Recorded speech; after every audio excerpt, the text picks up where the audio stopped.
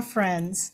I am Camille Nelson, and I am the Dean of the William S. Richardson School of Law, and it is my great honor to welcome you today to our celebration of the International Day of Peace and Constitution Day.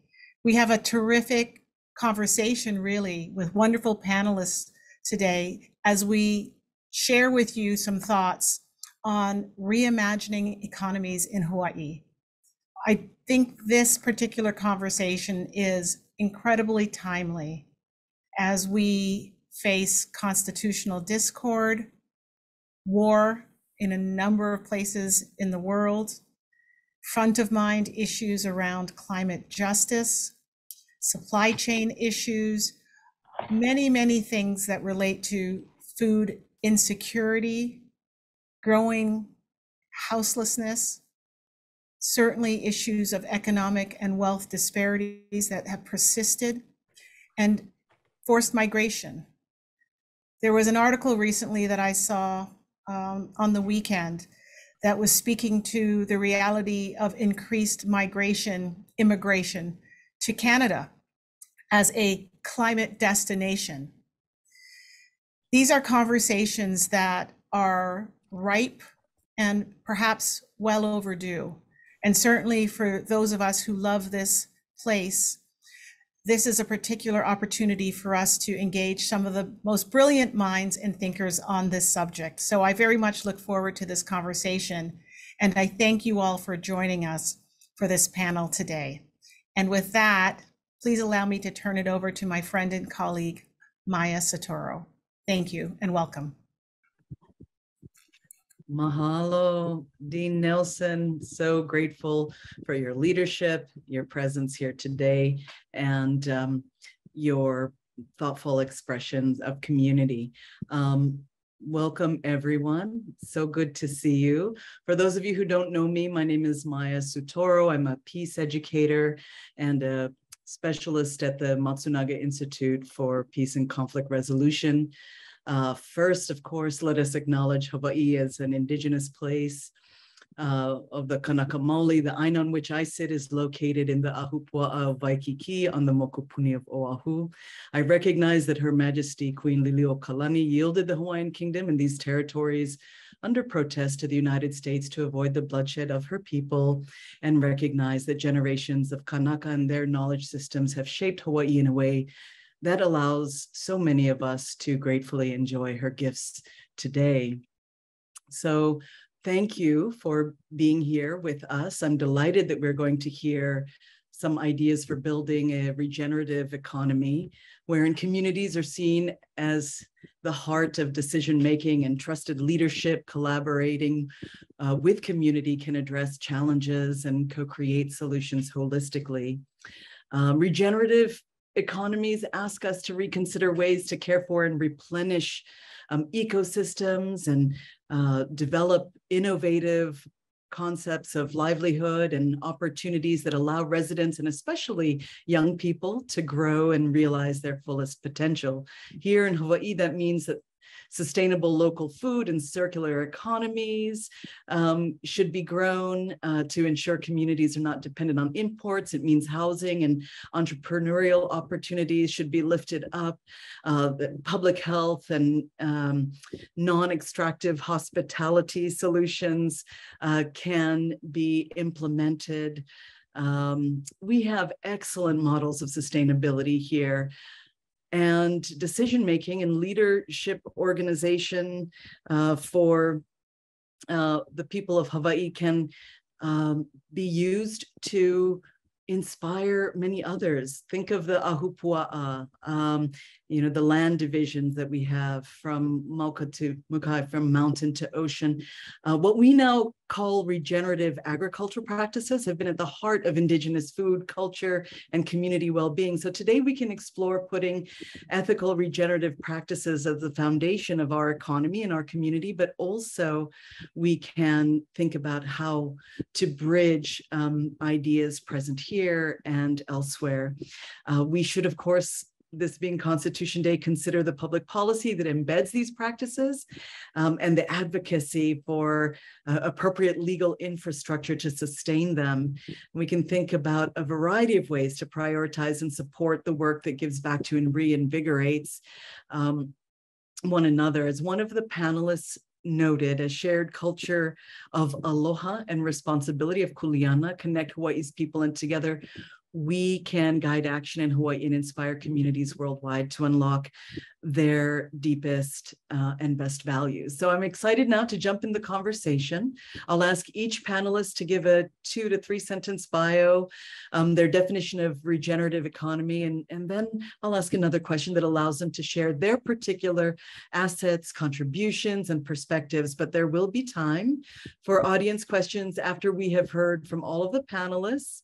So please note your questions in the Q&A.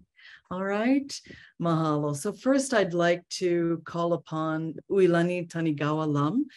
Ui, can you share with us your definition of regenerative economy and tell us a little bit about yourself? Yeah, aloha kako, and mahalo e Maya for that beautiful introduction and for having me here today. My name is Ui Tanigawa Lam, and I am a kupa of Makawao, Maui. I'm an attorney and a fellow at Kahuli'au Center for Excellence in Native Hawaiian Law, which is housed within the law school. And aside from that, I am a mother, I'm a hula practitioner, and I have a background in Hawaiian studies. So I'm so grateful to be here. I think generally speaking, a regenerative economy is about considering and integrating all aspects of life, from humans to aina, as well as the pilina, or the relationships, both political, familial, social, and all these pilina that bind us all here in Hawaii. And I'm excited to dive in a little bit more and think a little bit more about what this means for us here in Hawaii today. Mahalo, thank you so much. And so I'd like to ask you to share what Kanaka Maoli beliefs and practices are crucial for us to learn from and be inspired by to allow for self-determination and regeneration. And, you know, how does our existing legal framework support and or hinder the implementation and reverence and utility of these beliefs, you know? Right. Mahalo. The first thing that comes to mind when we're talking about regenerative economies, for me, is recentering Indigenous practices to guide us forward, to guide our decision making. And one particular value specifically I think about, it's very foundational, this value of aloha aina. And I think this concept of aloha aina often gets reduced to sort of 2 simple meanings of love for land and maybe patriotism or activism. But I want to acknowledge that these meanings are insufficient, right, to capture the entire nuances around aloha aina as both a philosophy for Kanaka Maoli as well as a cultural mandate. And we can have an entire panel or even a semester course about the various aspects of aloha aina. But for me, it starts with aina at the center, right? Not just as a piece of land, but as our natural counterpart and as an ancestor. I think of, for example, the kumulipo, which is just one cosmogonic articulation of our origins as a people and as Kanaka. And it articulates that aina and Kanaka share the same mo'oku'auhau, or genealogy. And the short version of this mo'olelo is that the firstborn child was stillborn, and that child was buried in and became aina, and from that place grew kalo. And the second-born child was the first human, from which all Kanaka were born. And according to this mo'olelo of creation, humans are the youngest of all living things in this world. And so for Kanaka Maoli, and this positionality particularly gives rise to a duty or a kuleana to aloha aina. So I think for Kanaka, aloha aina is both an active practice and a central and orienting framework for Kanaka, one that guides decision-making and resource management, and something that I think is an incredible resource to us all as we reimagine the economies that we live in. as a cultural precept and what's being developed and articulated as a present day legal duty, Aloha Aina can, I think, and must guide and our decision-making and our law and policy around these conversations. But that first starts with, I think, recognizing our positionality, the kuleana that arise from those relationships, and then how to prioritize these things in decision-making and lawmaking. And there are some helpful frameworks that we have to be able to do those things. And that's because for centuries, Hawaii's, as you mentioned, Maya, Hawaii's cultural practices and beliefs have sustained life on our islands in the middle of the Pacific. And in fact, in terms of Hawaii's particular legal framework and constitution, well, Hawaii's laws are unique. And that's because Hawaiian custom and traditions of this place form the bedrock or the foundation for our laws. And again, we could have a whole nother panel on this, but in a nutshell, as a result of the 1978 CONCON, or Constitutional Convention, and really out of a concern for Hawaii's natural and cultural resources, Hawaii's people elevated resource and customs protection to a constitutional mandate. So we have really strong constitutional protections around natural and cultural resource management. For example, briefly, Article 12, Section 7 protects traditional and customary practices, and Article 11, Section 1 imposes a duty to conserve and protect our natural resources for the benefit of present and future generations. So whereas we may be looking at the US Constitution as sort of a barrier, I think in Hawaii, our legal framework actually supports and inspires these conversations we're having around reimagining what's possible. So for me, a really ripe ground, or a really ripe aina, if you will, for change and reimagining what's possible.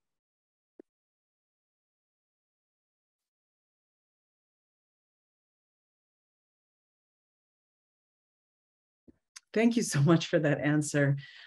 I wanted to, before we close our time with you for now, ask you to tell us a little bit about your work with the legal clinics to secure water for the kalo farmers in Waioli, the kalo, the taro farmers, for those of you from here.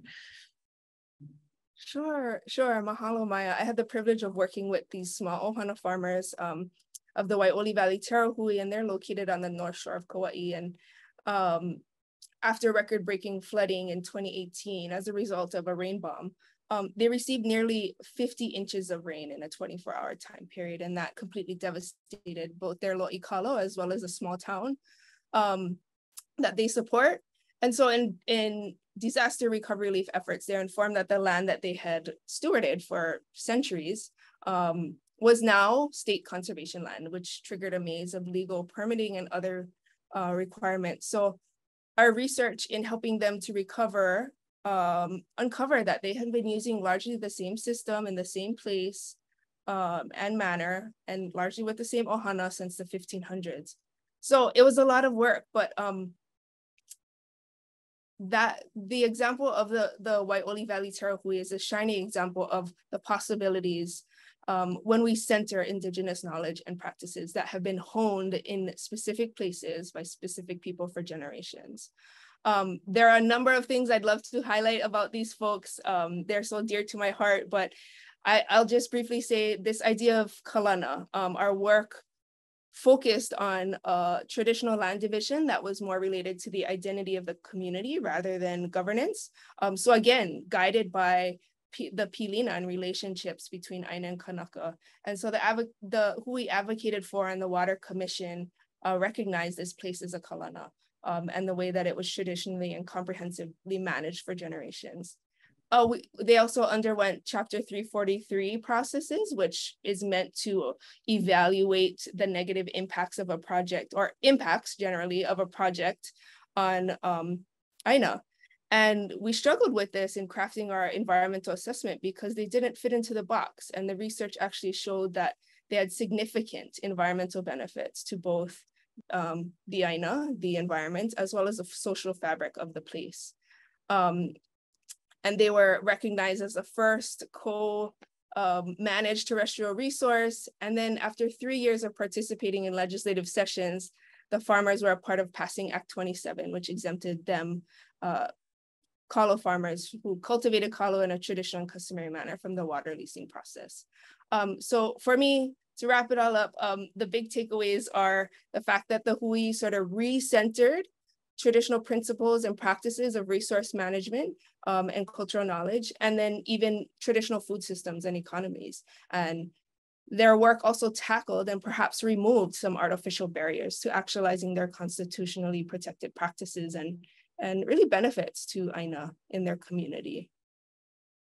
It's such a powerful example and a multifaceted one. I really appreciate that, you're bringing together considerations of community, peace, justice, environment, as we are doing today, as well as economics. And it is such a wonderful example of kind of how we can formally organize for food sovereignty and public health and climate activism. So thank Mahalo for sharing that and for being here today. And next, I'd love to invite Kamana Beamer.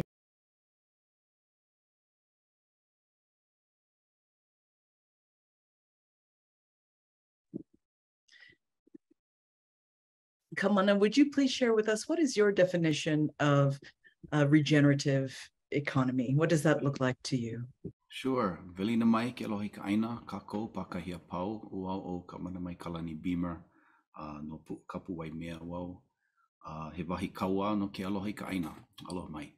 I'm Kamana Beamer, and I'm, thank you, Maya, for this incredible opportunity. Mahalo to the sponsors, and such an important time to be here to think about peace and justice on this day.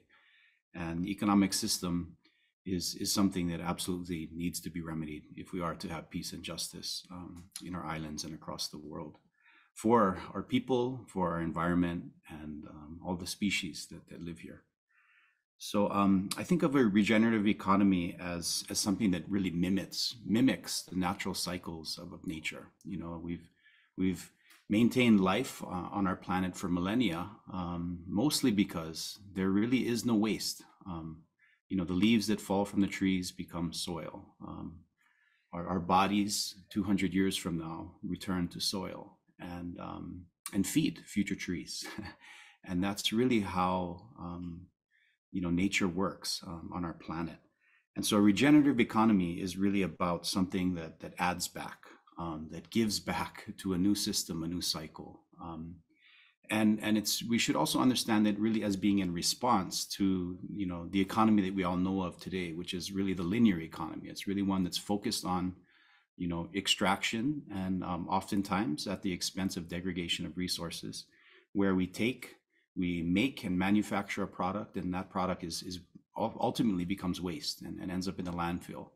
And throughout this system, we have extreme exploitations of the environment and people and labor and bodies, where most of the profits that are made in a linear economy go up to the 1% and create vast social economic inequalities, while plundering our natural environments. And this is an incredible time because our entire planet is really rethinking the ways the economy can function and redesigning it. So mahalo for this chance and opportunity, Maya. Yeah, mahalo to you for all of your work. Can you please share with us some of your efforts to reimagine the economy in Hawaii, and especially in recent years? And what have you learned about how we best transform our economy into a non-extractive, non-colonial form of labor, and use the amazing strengths and assets we have to build a more just and verdant future? Sure. I think the first thing that I want to discuss, and what I've learned and what I've seen, is just the incredible courage of people in our community to call out and to demand justice here in Hawaii and all around the world. And I think it really starts with that, is courage. We need to be courageous and call out the extractive, exploitative, destructive systems that are plundering our planet and our natural environments locally. For instance, a big one here in Hawaii is the Red Hill, and the aquifer. Whereas just, 20 years ago, there's this real celebration of militarism and, the military's impact on our economy. And now we see it's at the expense of our most precious and natural resource on Oahu. And now the entire island is having to sort of convene and figure out a future together. So a big part of achieving a regenerative economy is justice and courage to call out the destructive systems that we see around us. The second thing I want to say is, that linear economy has mostly produced these ALICE statistics, people who are fully employed, working their tails off, they can barely afford rent, need multiple jobs. And so we really have to think about equity in our economic systems. Here in Hawaii, we have an incredible philosophy, way of life, worldview that Ui explained around Aloha Aina, and a lot of my work really has been informed by our ancestral systems. I'm engaging in publications. Just later this week, I'll be in an international conference on circular economies in Vienna. So our ancestral systems are really what we could use to build off of. And that's some of my work as a professor. As a community member, we formed Aina Aloha Economic Futures. If you go to ainalohafutures.com, you can learn more about our work. It really was this uplift, this moment in the midst of COVID, where a number of us got together and said, hey, in the midst of this pause, maybe we can rebuild a little better, better for our Aina, better for our people, better for our community. And we really work to uplift the incredible innovation that's happening all around our islands. Places that Ui talked about. Go to Waipa Foundation, go to Paipaio He'ia, go to Kako'oiwi, Puanui here on Hawaii Island, and see this innovation that's happening in our community, where we're providing jobs, education.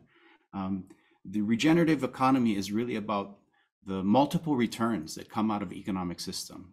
There's a whole set of policies and social structures that we've sort of accepted that have been damaging our planet, and we really need to rethink these values in ways that are more in line with our kupuna. And so there's a whole bunch of work. You can go to our website, ainaalohaeconomicfutures.com. My personal academic website, if you go to kamanabeamer.com, you can see some of the publications and activities that we're involved in. And we're committed to justice and equity for our Aina and our people in the future. And it's been a long line for Kanaka Maoli to achieve this. We're not the first, and we won't be the last, but now is the time to really push forward. So mahalo Maya.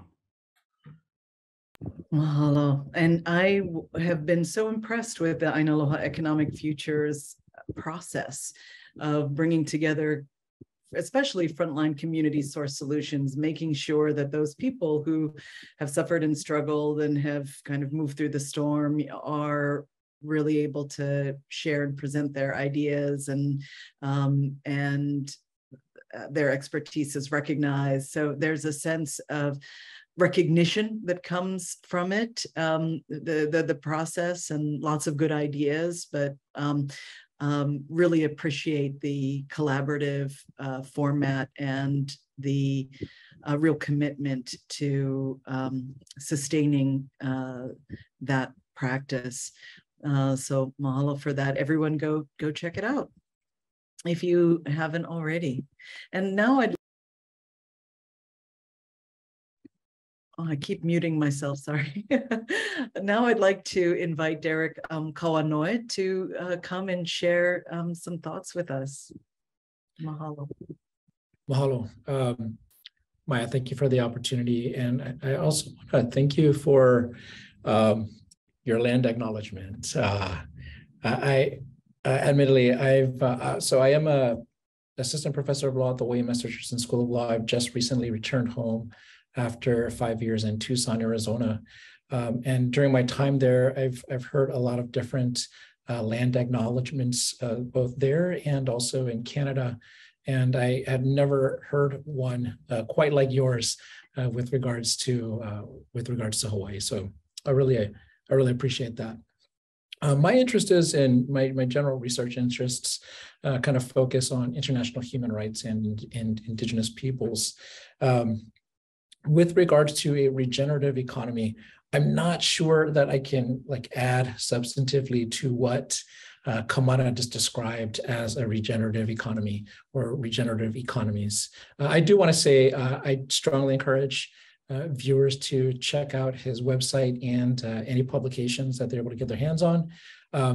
Having been away for 5 years and then hearing from friends and colleagues, during the earlier part of the pandemic, and then during that period, hearing from them their concerns about the economy of Hawaii. And, maybe we've been focusing a lot more on tourism than we should.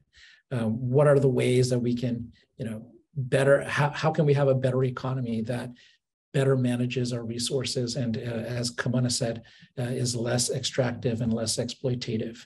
And so for me, when I think about regenerative economies, even though it's a broader concept that has application more broadly and in other places, for me, I'm really focused and very interested about it in a Native Hawaiian context, and then in a context of how that is a part of Indigenous self-determination and self-governance.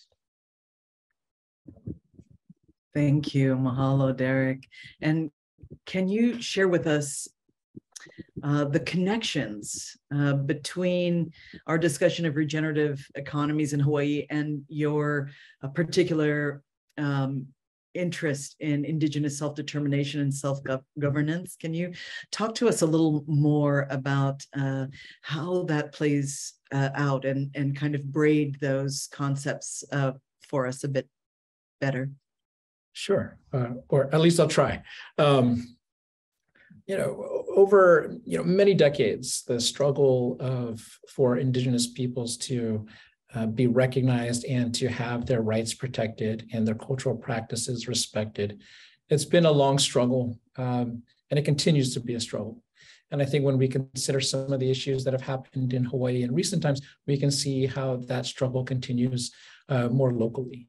But what we're also starting to see is a very slow and gradual recognition of Indigenous people's rights and the need to protect their cultural practices over the long term.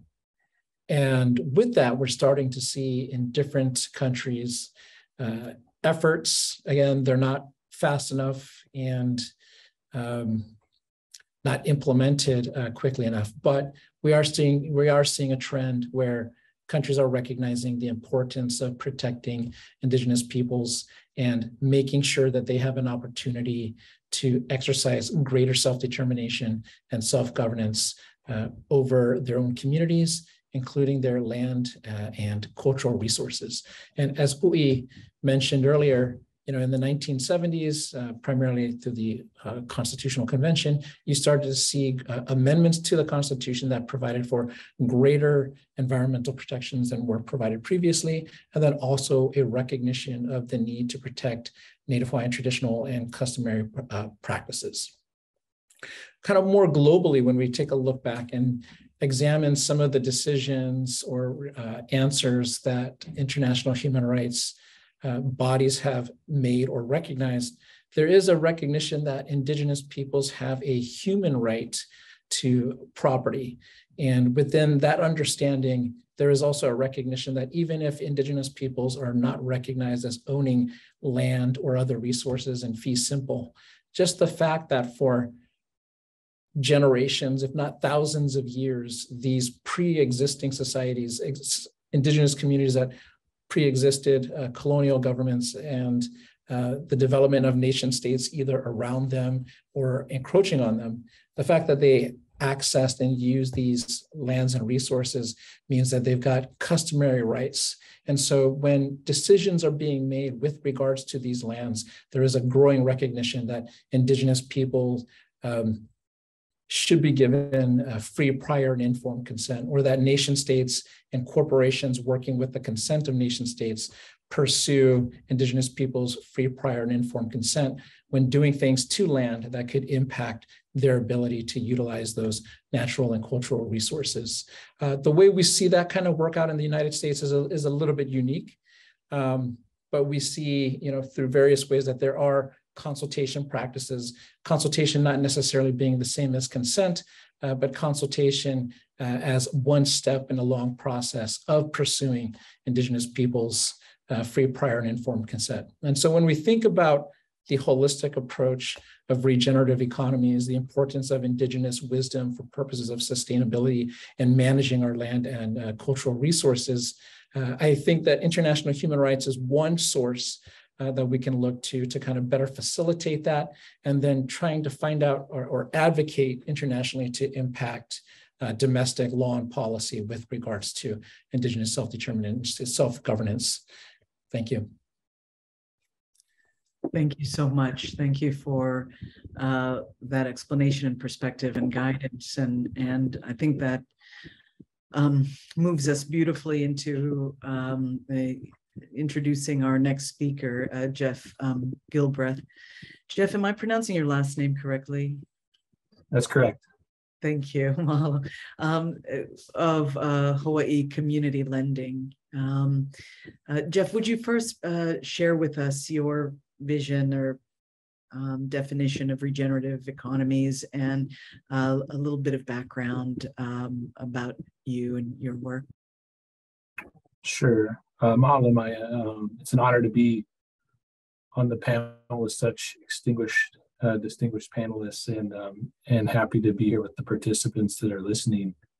And I think the perspective that I bring and my counterpart, Chelsie Evans, brings is really what's happening on the ground day to day for families as they're trying to interact with this system, which I think one of the panelists had shared is currently extremely extractive. And I bring us to a vision that our two organizations have developed, which is really specific to that, to the families we work with, the community members that are part of the work we do. And the vision is really around the idea that all Native Hawaiians will own a home and reconnect to Aina for spirituality, food security, economic self-sufficiency, and the healing of generational trauma from the systemic separation of Hawaiian people from Hawaiian ancestral lands. And we believe as organizations and families and family members that make up our organizations, that when we realize this vision together, our ohana will anchor a 21st century Hawaiian economy that's centered on Hawaiian values, equity, and collective well-being throughout our diverse and inclusive communities. So that's really the lens that we take, Maya, as it relates to a regenerative economy. Thank you so much, Jeff. And I would love for you to, I guess, share with us a little more about Hawaii Community Lending's current role alongside Hawaii Community Assets, and we'll hear from Chelsie next, but about what law and policy changes you think could be made to support a Native-centered regenerative economy at this time. Sure. I mean, I think I can speak to the fact that the work we do at Hawaii Community Lending is as a Native Community Development Financial Institution.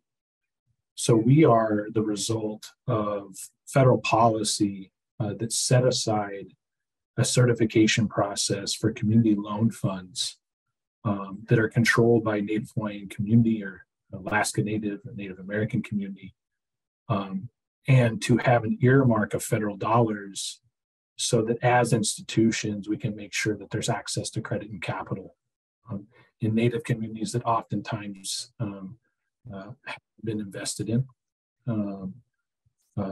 We can look simply to the fact that Department of Hawaiian Homelands received an historic investment in Hawaiian homelands, in developing Hawaiian homelands in this last legislative year, but I think we have to call the question what happened 100 years prior to that. The decades-long disinvestment in Native Hawaiian communities. And so in the work we do, we are really the result of that federal policy that allows for this. It was passed in 1994 to allow for the creation of these self-regulated financial institutions.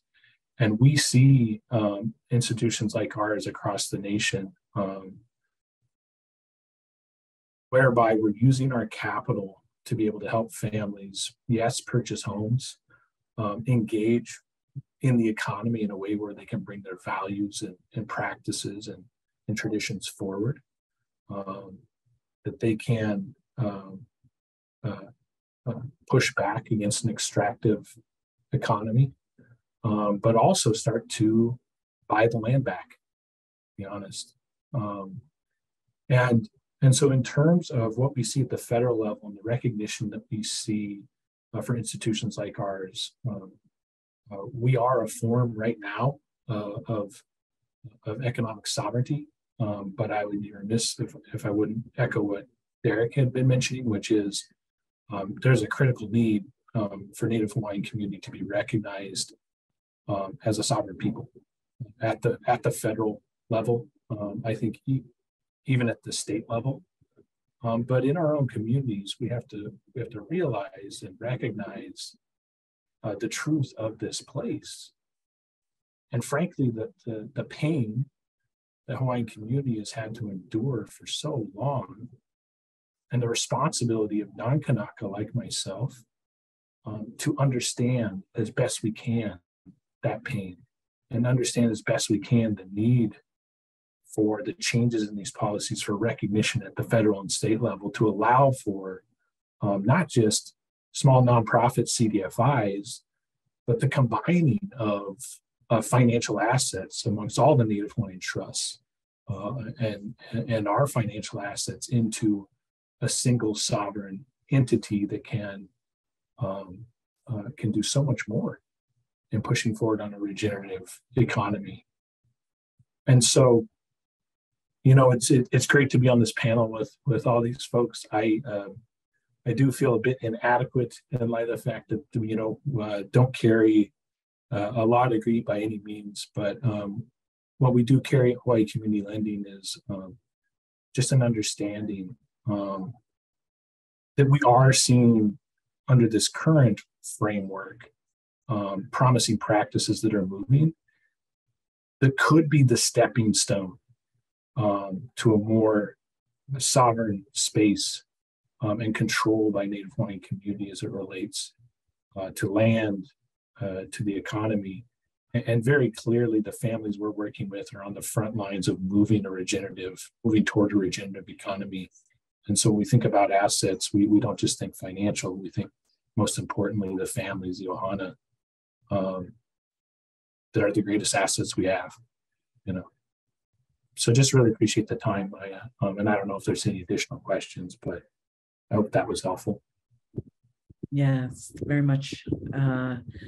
So Jeff, thank you. And looking forward now to hearing from your partner, Chelsie, and, you know, thank you for all of you panelists for staying here. And just a reminder to those of you who are in attendance today that we are leaving space at the end after hearing from all the panelists to ensure that if you do have any questions for them that I have not asked, that there's opportunity for us to get to your questions. So please put the questions in the Q&A.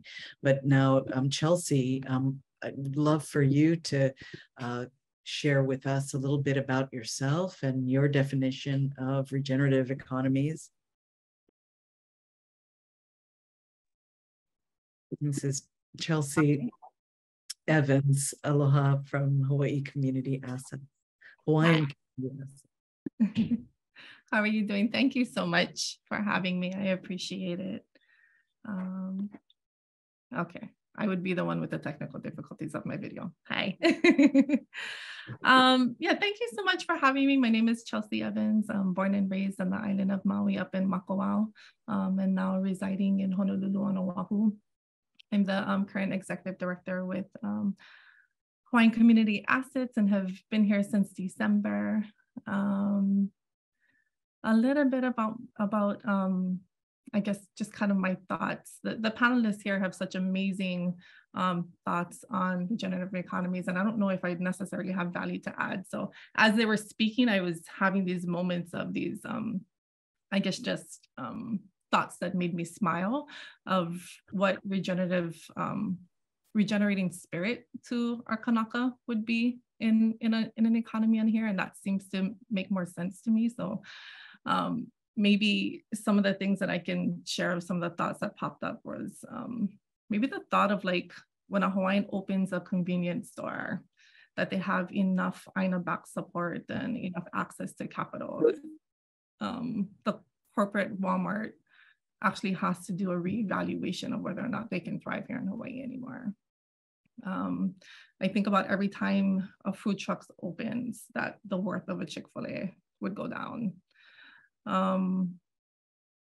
I've been thinking about the systems that our clients sometimes have to go through when they want to become small business owners here in Hawaii, and how it actually is one of the most difficult systems to be able to stay in compliance with in the country, and how a change like that could actually lead to regeneration of spirit and thriving in Hawaii. And I think maybe if we could start seeing a change in maybe a change in some of the statistics of whether or not your ancestors were Kanaka or colonizers, determining whether or not you can actually stay and thrive here in Hawaii. I think those are some of the few things that came to mind as these panelists were speaking earlier. Mahalo. I look forward to going to that food truck and convenience store. Can you tell us more now about Hawaiian Community Assets work and specific efforts to prepare Kanaka for home ownership and other empowering efforts as an example of an organization that's actively helping to build a regenerative economy? We'd love to learn more. Yeah, sure. So HCA was started really because of the issues in the system of DHHL, somewhat of what Jeff had talked about. Our two founders were waiting on the DHHL wait list for a really long time, and they got that letter in the mail to be able to show up to a school cafeteria, bring their documents with them, that their name had finally come to the top of that long wait list. And they were very excited to be able to get their piece of land. And as they waited in that cafeteria for their name to be called, you know, they approached the table, they bought all of the documents that were asked. And within minutes, they were told that they did not qualify due to credit history and other personal items. And they walked out of that cafeteria and had a discussion kind of in the parking lot that really was the start of HCA. That was really about, how did we end up here? How did we not know that our credit needed to be worked on? How do we not even know really what credit is and how we deal with that and what we should have done, and how we needed to put years into that to be able to get to this place, to be able to qualify for a home. And that was kind of the initial birth of HCA. You know, right now we are the largest HUD certified organization in Hawaii. And what that allows us to do is to be able to leverage national resources to go through financial education with Hawaiians here in a way where we can say, we understand that this current system doesn't work, that it wasn't necessarily set up for us, that if you do some of the research, it's actually set up against us. But here are some of the tools that we can learn and we can use to try to close on that gap. And you know, with Jeff's help and some of the work that we do in the policy advocacy, we understand that a lot of that has to happen. In addition to that, though, we work one-on-one with financial counselors and our clients to go through every single person's personal situation, provide them with the tools that they need to know to see how we can try to improve their current finances, to be able to really focus on how we can change their generational poverty, previously, and hopefully move that to a different place in the future. And at the end of the day, the main goal is to try to get them into home ownership. And a lot of conversation now too about not just home ownership, but generational wealth, right? Not just stopping there, but understanding that this is the time for buyback. This is a time for us to start being more powerful and active in that area. But we got to start from the beginning, and we got to, even just acknowledge the generational trauma that has happened on how we got here to begin with, and take those steps to try to move people there. So that's a big part of what HCA is doing today. The amazing thing about our organization is that many of our staff, a large percentage of our staff, are actually clients from before. I was one of them. I actually was a VISTA volunteer for HCA years ago, and during that time became a client and was able to increase my credit score, work on some debt consolidation, and learn a lot of tools that I definitely had no privy to, prior to having that experience at that time. And I'm really happy that I did, because I went through a lot of, personal experiences following from me going through cancer, through my daughter then getting sick with a follow-up of a brain tumor for me. And, during that whole time, I felt like I did the best that I could in the system that we were given. I fought hard to graduate from high school. I went through college. I got my master's degree. I tried to follow that scope as closely as everyone said that I needed to do it. And at the end of the day, some of those things just didn't pay off when it came to having to choose between sitting at the bedside of my daughter or keeping my jobs. And it really was helpful to have some of these tools that HCA gave me at that time to be able to bounce back from that, to be able to try to keep my head up and say, like, okay, this is not going to be a complete disaster, that one day I'm going to come back and these are the tools that I'm going to use to redo my credit score, to deal with these medical bills. That did eventually lead me to home ownership because of it. So a lot of us who work at HCA are really, really grateful for their services, because we've been through it, and we share that with our clients. Mahalo, Chelsie. I'm really grateful to hear your story, and to know your fortitude, and grateful that you took your personal experiences and sort of transmuted them, and are now so committed to helping and sharing with others. So grateful for you and for the organization. Mahalo. And we have some great questions, and some have been answered in the Q&A. Keep them coming. I will share the answers after we speak to all of the panelists to ensure that we have time to get to everyone, but very thoughtful questions. So mahalo. Now we have Andrea Freeman. Would you please come on and give us your thoughts on regenerative economy, and how you define it and see it, and a little bit of background on you and your work.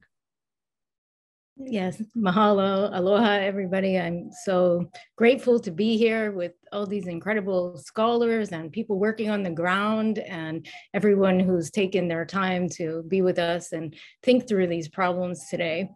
My name is Andrea Freeman. I am originally from Toronto, Canada.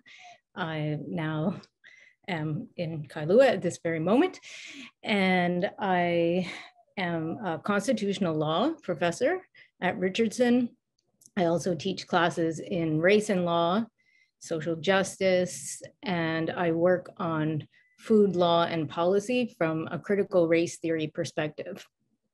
So my thinking about regenerative economies really goes back to an idea of food sovereignty and all the obstacles that we have to that, in the meaning of not just being able to have enough food, but to have culturally appropriate food grown within a food system that is a fair labor system, and just encompasses a lot of the ideas that have been put forth already today, aloha aina, and the work that people here are doing. Thank you, Andrea. I would love to ask you a little bit about how food historically has played a role in maintaining racism and health disparities in the United States, and then also how federal food policy affects our ability to achieve and maintain food sovereignty in Hawaii. Great. Well, it just so happens I'm writing a book on this. So I have some thoughts. And really the founding of the United States, and before that with violent colonialism and settlers, was founded on the use of food to subordinate and oppress people who were living on the land that these settlers wanted. So George Washington famously put forth a strategy to ruin their crops on the ground, intentionally using starvation to try to force Indigenous people from the land, and then later to force political decisions. The government would use it to force families to give up their children to go to the federal Indian boarding schools. Food was always used to manipulate and oppress. And similarly, during enslavement, food was used as a tool, whether it was withheld, whether it was given as a reward, again, very specifically and intentionally to try to subdue resistance and try to build the United States into the power that it became.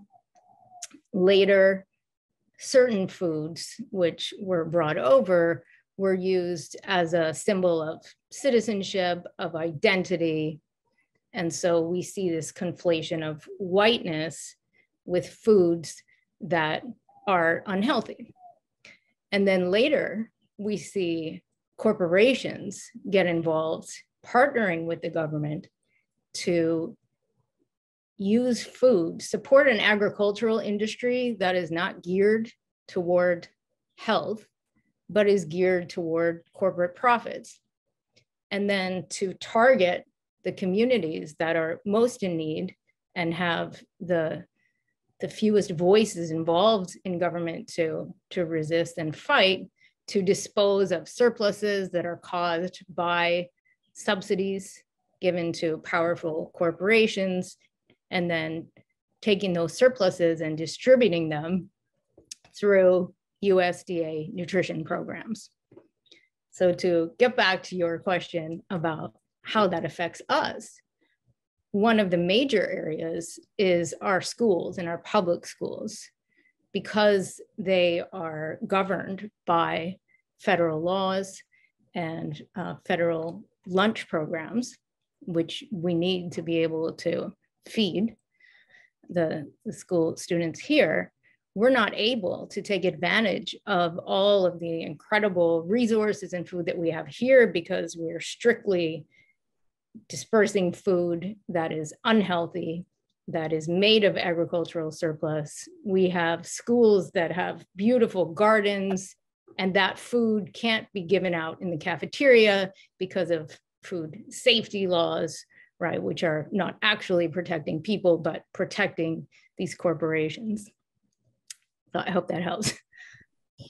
Yes, it's very frustrating and familiar as a public school educator in New York City. The nutritional quality of those lunches was really deplorable. And I know here in Hawaii, working with Kokua Foundation and Aina in Schools and other groups, there have been so many beautiful gardens that we could not take advantage of to boost the nutritional value of lunches. So I can affirm what you've just said as being true and very frustrating.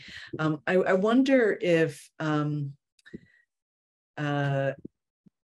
you could answer this question about the Supreme Court and how it has interpreted equal protection to be a prohibition on racial classification, not racial subordination, insisting on sort of color blindness and making it illegal to implement government policies and programs that benefit Kanaka Maoli. Can you speak to that? I need to learn more.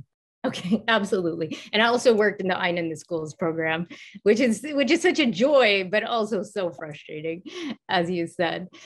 So this question of equal protection, it's one that I could, do a whole semester on. So I'll try to summarize it really quickly. But when the Equal Protection Clause, which is what is supposed to protect people from racial subordination, racial discrimination, was written, it was in response to enslavement, to the end of enslavement, and to the knowledge that states, particularly the southern states, were still not going to treat people who had been freed equally. So it gave power to the federal government to intervene and ensure that, to whatever extent it was willing to do, people would not be re-enslaved, people would be treated with equality.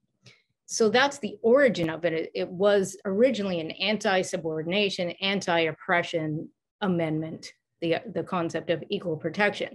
But the way that it's evolved over the past 50 or so years is to change. We've forgotten, or at least the court in its majority has forgotten, these origins of anti-subordination and come to see the real evil of race in classification. So just the idea of naming races and doing anything in the government name by racial categories has become the evil. So even when a program is designed to uplift a racial group that has been subject to subordination or oppression or any sort of government discrimination, not in the pure sense of the word, but in the negative connotation sense of the word. Now, what the court wants to see is colorblindness, so we can no longer use programs like affirmative action in a way that uplifts people who have started without the privileges and advantages that white people have had in this country. This country meaning the United States, not necessarily talking about here, but just saying, as far as the US Constitution. So as Ui mentioned in our very opening statement, that really creates a barrier. And the court has directly discussed in Rice v. Cayetano the definition of Hawaiian and is it a race, and finding that it was, not allowing, right, exclusive voting for Kanaka Maoli, for OHA, and making it just more difficult to achieve sovereignty here. Thank you. Thank you so much, Andrea. And I'd like to now invite Edward Quevedo to come and share with us. Ed, would you please tell us a little bit about yourself and give us your definition of regenerative economies, your vision? Sure, thank you very much, Maya, and thanks to everyone for their wisdom and their thoughtfulness, and to our sponsors. I am a diplomat by training, having negotiated peace agreements abroad in war regions. I'm a teacher by nature, and in that regard, I'm sort of known for taking my constitutional law students into nature and making them sit on the land to understand and appreciate what it is to have a constitution, to be constituted of the land. I direct an organization called the Foresight Lab, which is a culture transformation creative agency working globally to build the regenerative economy, which is an economy of relationships, not transactions, where every relationship generates net measurable gains in ecological, social, and economic well-being, generating net measurable gains simultaneously in ecological, social, and economic well-being. because that is the only formula that will reverse the trend towards the extractive colonial economy we have.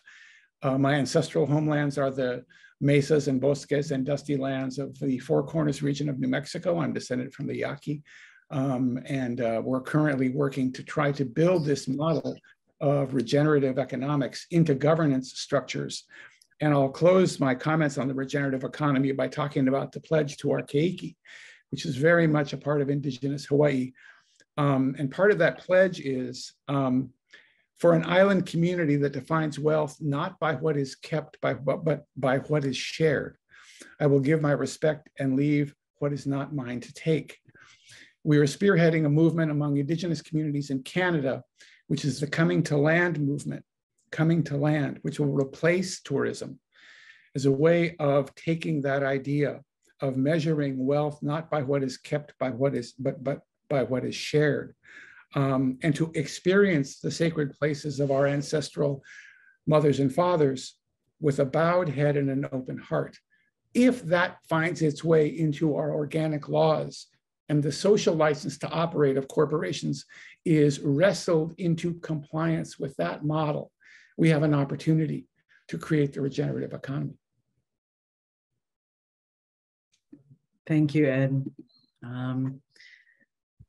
I want to ask you, because you've spent some time and you've been listening to Hawaii, but you've also worked elsewhere. But as you look at Hawaii, what conditions do you see in Hawaii that make it a propitious venue for the emergence of a regenerative economy, or the deepening, the thriving, and what institutional and policy transformations might be needed to support this? Sure. That's a great question. Thank you. And I'll just draw on the wisdom of those who've come before me in this conversation, but say that if I were teaching constitutional law in Hawaii, I would begin with the idea of aina, which is at the center of the Hawaiian Constitution. And the provisions that Ui referenced and others make it the organic law of the state to respect place and culture. Nature doesn't comprehend physical boundaries, and something that is particularly propitious in Hawaii is the natural formation at the local level of the ahapua'a on the sides of peaks that form the islands. And the fact that each geography is a county make it very practical to build a food and material economy based on place and not on profit. The opportunity to pass laws to support cooperative ownership, we have to go beyond employee and stakeholder ownership to cooperative ownership. It is the business model of the future. We are confronted by an economy that holds revenue and profit, the money side, as sacred. That is a phantasm. The whole material economy around us is based on photosynthesis. Everything that nature gifts to us comes from that gentle process of sun and the greenery around us. That can be and should be embedded into how we bank and how we hold companies accountable to the social license to operate, and how we decommoditize land and labor, not buy back land, but hold land as a sacred trust that is shared. And some of our work in building the dignity of owned labor has included in California building an artisanal farm workers cooperative funded by the companies they work for, so that people own the dignity of their own labor and don't give up any of that as revenue.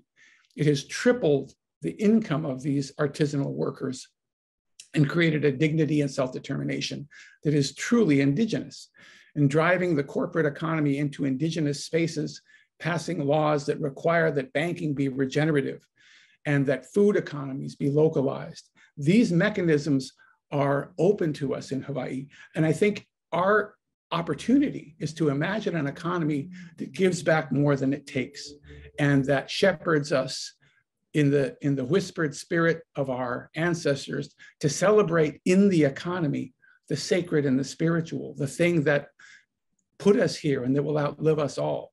And when we acknowledge that in our day-to-day work in the economy, we will have one that is regenerative, and all the mechanisms and gears and pulleys, it seems to me, from local county law to the constitution of the state, create an opportunity for a unique experiment that others can learn from and take and use in their place. Thank you so much, Ed. So we've had a lot of questions coming into the Q&A, and some have been answered, and or at least partially. And I wanted to ask, is Kamana here? Is he still here? Yes, I think so. But one question here is, what has Aina Aloha Economic Futures been doing since the initial brainstorming sessions? And this, Sure. yeah. Yeah, so if you go on our website, you'll see we developed we called it a policy playbook for the last roughly 2 to 3 years of the ledge session. And actually, although a part of our effort is really to work in collaboration with existing groups and entities to achieve change. So we don't want to claim credit for achieving some of these policies, but yeah, several of the things that we sort of advocated for in that policy playbook have made it through the legislative session and hoops. So that's sort of one big lift that we've been involved in.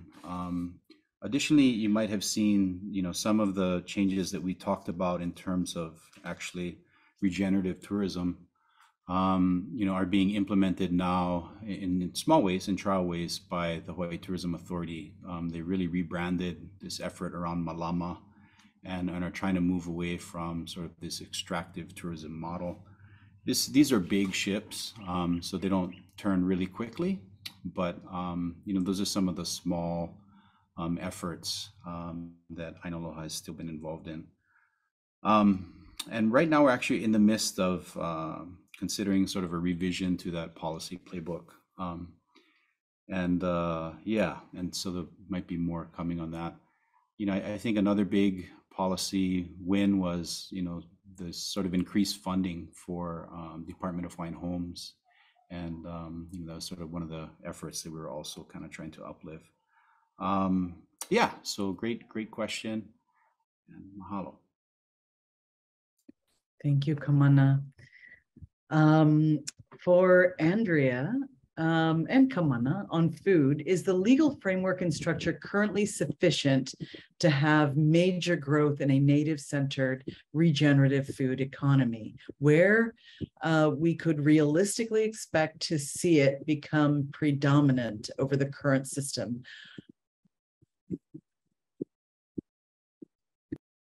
Kamana. I can go first, or do you want to take a stab, Andrea? Yeah. Yeah. There's a lot of work to be done. I think some of the hopeful pockets to me are around procurement, and at least now there's these efforts to get local cafeterias to open up and to buy local food and produce. I think one of the benefits of that for the farmers is, a guaranteed buyer and price point. And I think what we saw in COVID actually is Hawaii grows a lot more food than we had really thought. But we had breakdowns in the transmission of food and sort of in the delivery systems. When the hotels were closed, a lot of food actually went to waste. And some of it are sort of niche crops and products.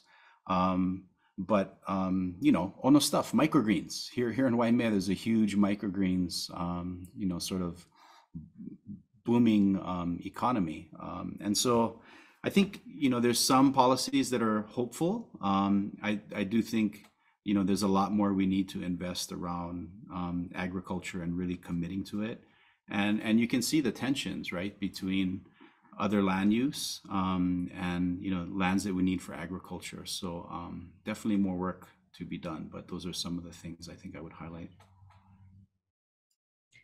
I'm not sure I have anything to add. I'm optimistic, and I also think it's necessary. So. Thank you. Well, we appreciate that sense of urgency and optimism. Okay, so here's a question about the sort of big drivers of the economy in Hawaii. What practical steps have been taken beyond cosmetic efforts to regenerate the Hawaiian economy vis-a-vis the two single most powerful and destructive industries that continue to hold us economically and environmentally hostage, namely tourism and the military? And this question is for anyone. Just I can take a stab. Could you cut out? My internet is really spotty, Maya. I got dropped earlier. Could you just say it one more time? I heard militarism and yeah. What practical steps have been taken beyond cosmetic efforts to regenerate the Hawaii economy vis-a-vis well, the question is vis-a-vis the two single most powerful and destructive industries that continue to hold us economically and environmentally hostage, namely tourism and the military? Oh, sure. Yeah, I mean, there's a ton of tangible things that have been happening for years. Again, I think these are big ships. The Red Hill crisis and sort of the rise of the water protectors, I think has been a moment where a lot more people than in the past have really questioned the impacts of militarism. You know, I think really for generations, people have resisted in places like Makua and Po'akoloa and called out depleted uranium. Obviously, Ko'olave was a huge movement for Aloha Aina. So I think you can look towards all of those. But I think what's been different with Red Hill is somehow Wai and the fact that, you know, people ingested poisoned water and continue to be harmed. And I think the realization that, you know, we're not a place that we can just divert the Colorado River and sort of take someone else's water. What we have is all that we can utilize. Of course, you know, we might get into efforts for desalinization and stuff, but the aquifer is precious and people realize this. So that movement, I think, has really been broad and has probably allowed people to contest the military and at least think about its impacts in ways that haven't happened in the past. And then I think I also mentioned, you know, in the earlier question around regenerative tourism. And I think some of the efforts within, you know, the Hawaii Tourism Authority and the people that are in place trying to change that are different than that entity has, you know, happened and been effective in the past here in Hawaii. So I think those are some of the ones that I'd mention. But, you know, again, I want to highlight, like, these are very large structures and systems that are incredibly powerful and aren't easy to shift and change. Thank you, Kamana. Here's a question related to education. Are there initiatives to introduce the native regenerative economy into Hawaii public school system in a way that is meaningful? If I could comment on a model, Maya, I saw that question. I was very intrigued by it. We provide creative advisory to the George Lucas Education Foundation, Edutopia. And we're experimenting now with primary and secondary school curricula in Canada to bring food science into the science program. This is in connection with a law that we helped to craft and get passed in British Columbia to require that 100% of all food served in schools within that province come from within 50 miles of the school. This has been a huge boon to the cooperative food and local food economy and to a seasonal food economy in Canada where we don't import strawberries in the summertime and where we grow within the constraints of nature, the food that was meant to be grown. And driving food science and understanding that, you know, in the survey done by Edutopia at the beginning, 80% of kindergartners think food comes from the grocery store. So putting food science at the heart of education in the primary and secondary school environment so that there's an arc of learning such that the student who comes out of high school understands the science behind food and soil and the need to both regenerate soil, because the United Nations Agriculture Agency says that we have 50 harvests left on the planet because of the collapse of soil health. Soil health can be regenerated through carbon banking. We solve climate, we solve local food and education through that model. And I'd be happy to to answer further questions about this offline. But this model will work in British Columbia, and it can work elsewhere because it brings the child into relationship with soil and land and food in a way that hasn't been done and isn't mandated by any curriculum now. Mahalo. And I want to just say that Hawaii certainly does have, I mean, we have na hopena a'o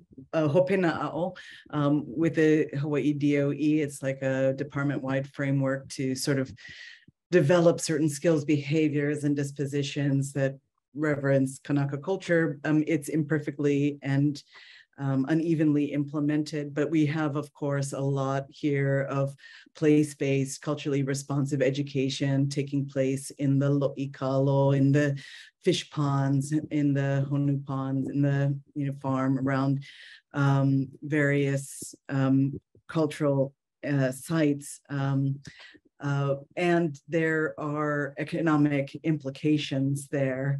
And in the efforts to think about circular economy, I know that school children have been brought in to think about kind of social entrepreneurial efforts, but I wonder if anyone else has some thoughts about education. Yeah, could I take a stab, Maya? I just want to add some local context, and you're absolutely right. I think the Aina-based education, cultural-based education movement has been a real leader in really uplifting our ancestral values that really guide how I think we would see a regenerative economy take place here in Hawaii. And Ui and Derek sort of explained some of that earlier.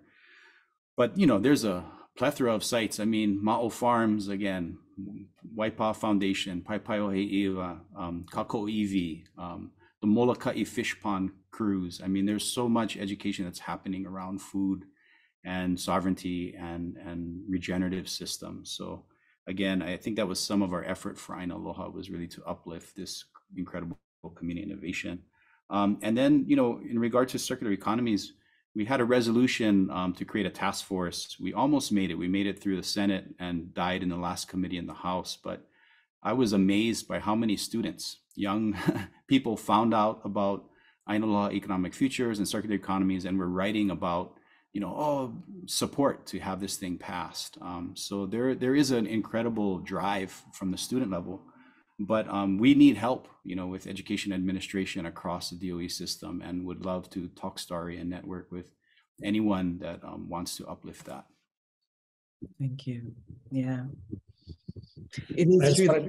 People do get it, the circular economy, and they just in terms of thinking about waste and thinking about shared spaces and used goods, and they are quite remarkable and make me feel uplifted. There's one more question here. Maya. Could I just briefly add, in addition to what Dr. Beamer shared, I think it's very important to support those organizations and those entities, and kind of building off a little bit of what Edward commented on. For those of us who want to better support or find ways to better support regenerative economies, and I think Edward kind of mentioned. Just very briefly, co-ops. We do have a natural foods co-op here on Oahu in Mo'iliili, known called Kokua Market.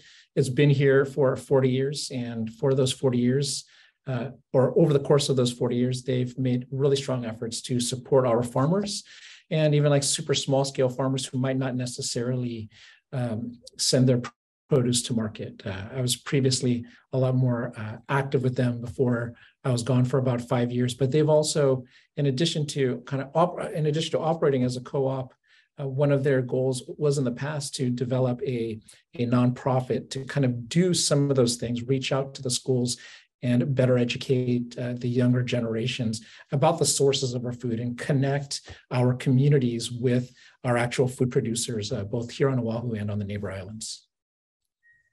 Thank you so much, Derek, for that example. And I was a co-op member for a time. So we have just one one final question before we hear from Kumu Ramsey Tom.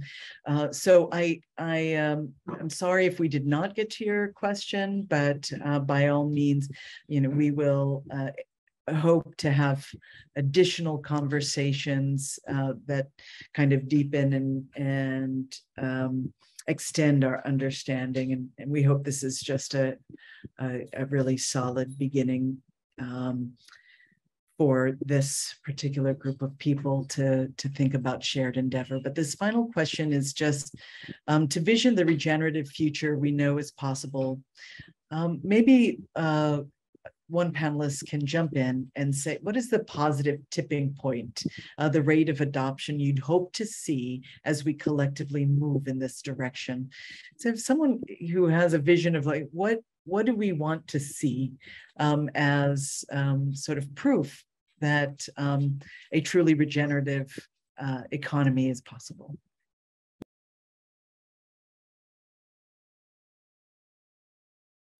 Well, I think in terms of a tipping point, Maya, I think we're already there, and it's difficult to see locally and globally. But globally, you have entire regions adopting this model. Amsterdam, for instance, which was a very high-level extractive tourist kind of destination prior to COVID, has adopted sort of Kate Raworth's model of donut economics.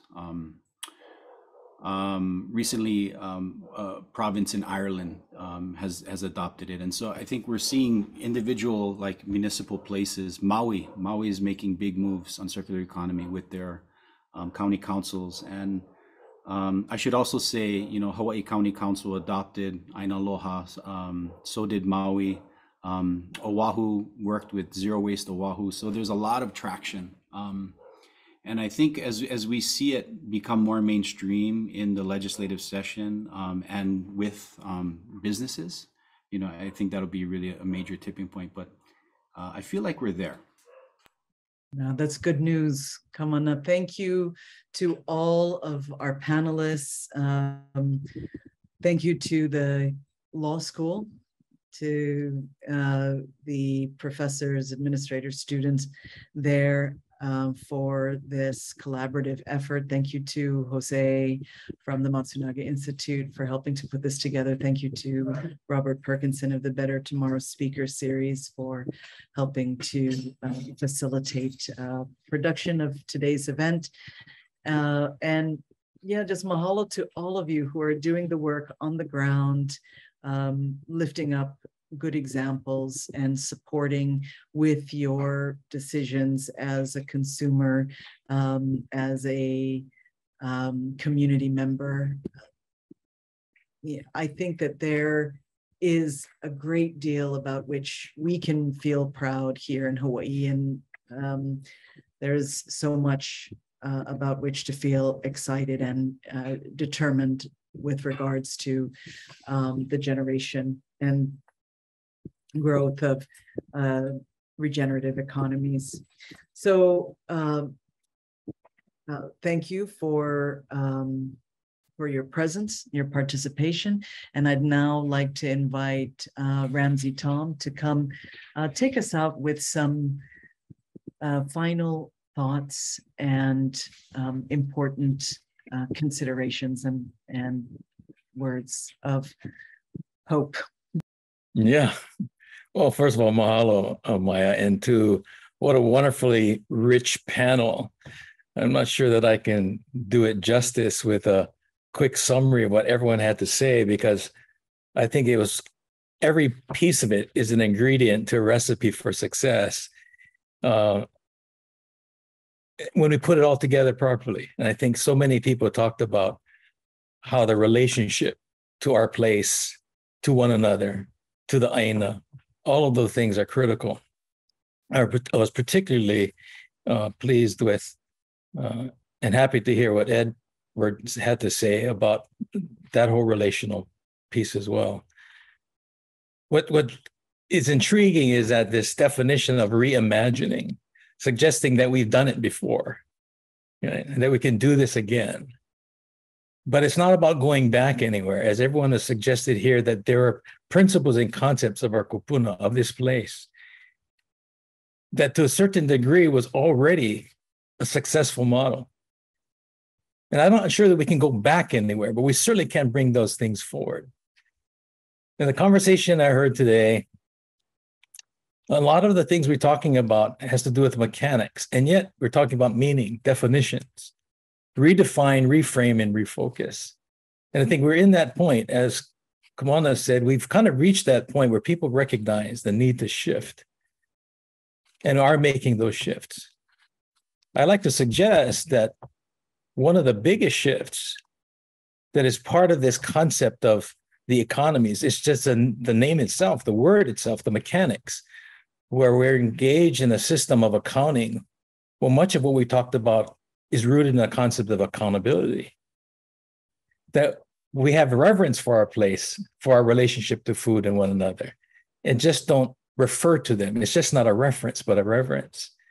That the difference between accounting and accountability, this notion of malama, to aloha, the reciprocity, to a certain degree, we were already living in a regenerative economy. One of our challenges, of course, is the very term itself. The regenerative economy still borrows from a definition that looks at our resources, and our Native Americans would call them relatives, as a capital asset.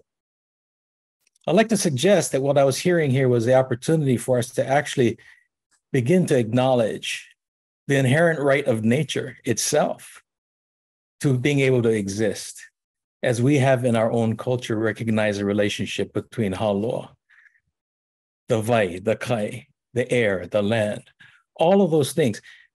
Right now, the current economic system does not necessarily recognize the rights of nature to have its inherent right to be healthy, whether it's the water or the land, the sky or the sea. And so I think what I'm hearing and what I've heard today was that we have the opportunity. We're moving towards that. But it does require us to perhaps redefine and reestablish some of these principles and maybe even the priorities and bring them forward and rethink as well as react, redo the way that we connected to our places before and to one another. I'm particularly struck by the definition, the original definition, or one of the original definitions of economics, oikonomos, the Greek concept that it was really about family. It was really about relationship to place. And interesting enough, that's what we're talking about. It's exactly what our kupuna we're doing here in Hawaii. That there was a relationship to the place and to the food, where it came from, and who are we actually feeding. This concept that is about feeding forward. We lead to feed and feed to lead. Today's conversation was very nutritious.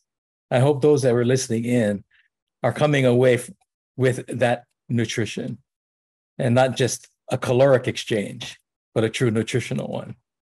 And I thank you for the opportunity to participate, to listen in. And like I said, I'm not sure that I can add to what others have said, but just to acknowledge that, one, we have a great opportunity, and now is the time for us to do this. I want to thank each of the panelists for a very, very rich afternoon. Mahalo.